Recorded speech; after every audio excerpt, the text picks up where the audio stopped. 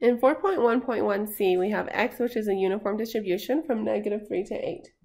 And we're supposed to find the upper quartile.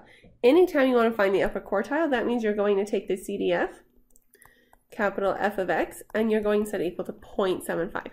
So your median is 0.5, but your quartile is divided into 25% or quarters, hence quartile. So you're going to set your median equal to 0.75 and solve for x. So in our case, our CDF is equal to x minus a over b minus a, where 8, your upper limit is b, and your lower limit is the a. So we'll do x minus a -3 over 8 minus a -3.